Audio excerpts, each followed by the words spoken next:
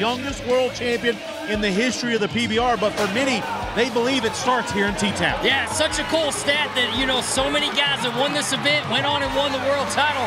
That is a big-time deal, and so you know that every one of these guys nodding their head here that's in that race wants to win this event. Well, and speaking of being in that race, this man, 2 years removed from his world title, is in the heart of that world title race. He now finds himself in the number 3 position, chasing Chase Outlaw and Jose Vitor Lemi. But tonight, it's all about Uncle Gangster. Yeah, and this is such a great bull, and I really like this draw. This is J.W. Hart's bull.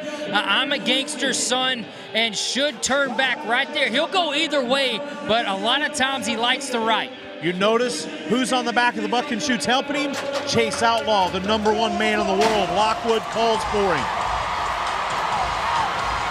Around to the left, Lockwood has a great seat and dominates the final moments of this ride. Lockwood sticks the landing, and listen to the crowd here in Tulsa.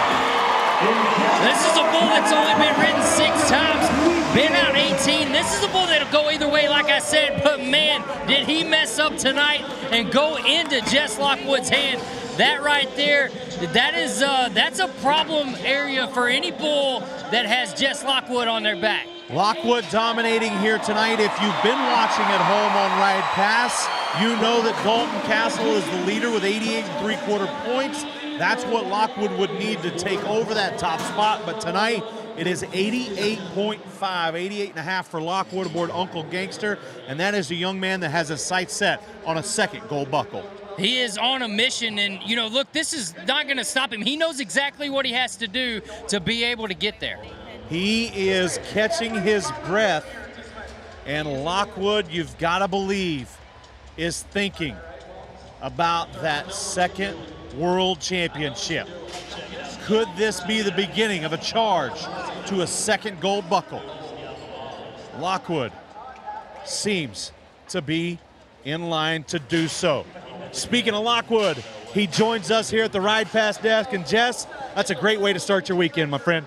That's a great way. Now, let's go have a slumber party at your place. I'm staying with you tonight. Not too far from the house. No, you live real close. I stayed with you last year and it worked, so let's do it again. There you go. It worked in 2017. You won in Tulsa. You won a world title. Let's watch this and enjoy it one more time. Is that okay? Yeah.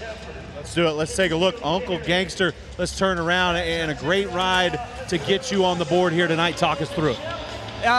This bull usually goes right there to the right, so when he went left, it honestly kind of surprised me, and he kept sitting me down on my butt. I was kind of been a little tired and lazy today, but I got aggressive with my outside foot and finished it, and it worked out good, and I made it easy to get on the next one by stepping off on my feet right here.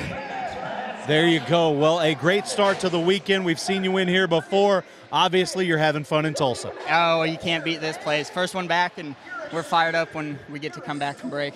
There you go. Well, there's a lot of fans watching at home right now. They're certainly excited to see you back in business. Good luck the rest of the weekend. Thank you, guys. There you go. Yeah, good job. Jess